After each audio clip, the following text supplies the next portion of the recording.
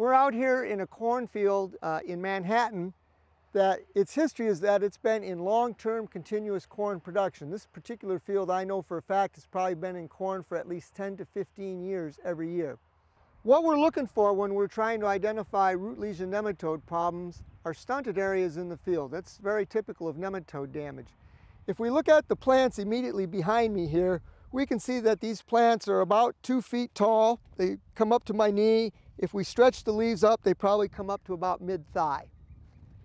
If I move forward here into what I am calling our stunted area here, you can see that these plants just a few rows away are now at about shin level, and if I stretch them up, maybe they come up to about my knee. So they're probably about a full foot shorter than the plants immediately behind us.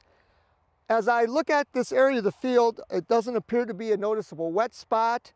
There doesn't appear to be any other factors immediately present that would contribute to what might be the potential cause of this stunting.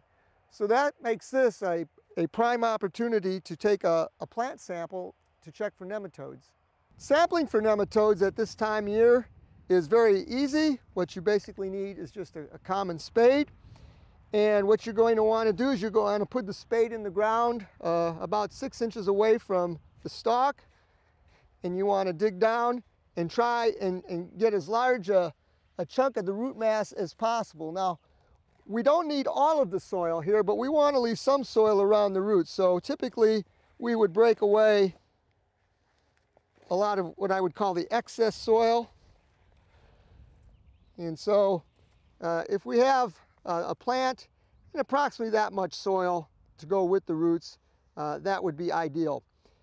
Typically we would want to collect 2 or 3 or 4 plants like this. We'd also want to go and collect 1 or 2 of what we would consider the healthier plants, and so that we have them for comparison. Once we've dug the plant up from the ground and we have a small amount of soil left around the roots, then the next thing we want to do is simply take an appropriate sized plastic bag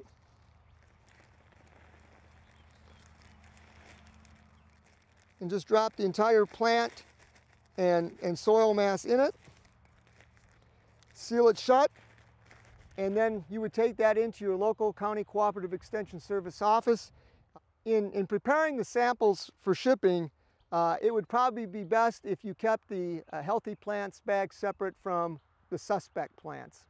There would be a form for you to fill out there. They would mail that to the K-State Plant Disease Diagnostic Clinic. Cost for nematode sampling at Kansas State run $12.50 per sample. And in about 10 days to 2 weeks, we would have a reply back to you. If the plants are somewhat larger, then you may simply want to use a larger bag, but the process would be the same.